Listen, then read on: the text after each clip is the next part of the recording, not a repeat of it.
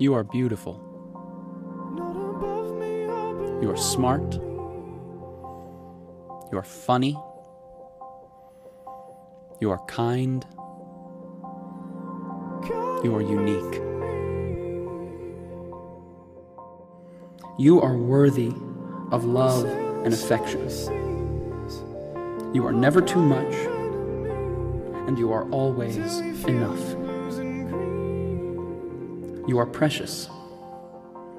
You are a diamond, a rose, a pearl, the most stunning of all God's creation. You are worth more than you could ever imagine.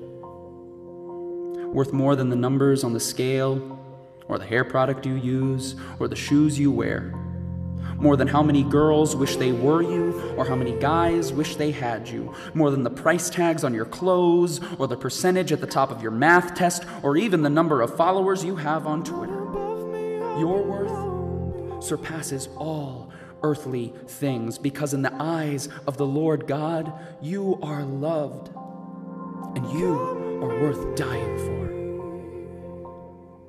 Regardless of who you think you are, whether you model in a magazine or you model pottery with grandma, whether you're on the hot list or the not list, whether you're head cheerleader or a high school dropout, whether you're Miss Popular or you've never had anyone you could call a friend, whether you love yourself and love your life, or you can't stand to look in the mirror and you feel as if everything in your life is falling apart, whether you're such a winner or you feel like the world's biggest failure, regardless of who you think you are, the reality is that you deserve someone who would give up their life for you, because you are powerful and strong and capable. Read about the women in the Bible: Esther, Ruth, Martha, Mary. These women changed the world forever. And inside of you, each and every one of you is a woman with that same power and that same strength and that same world-changing capability. And your responsibility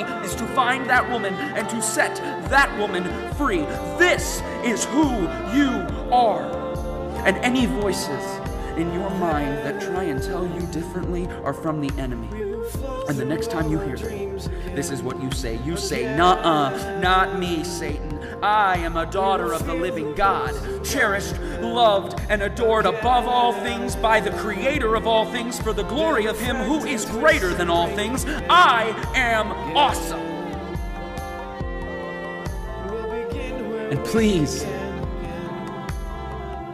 don't you forget it.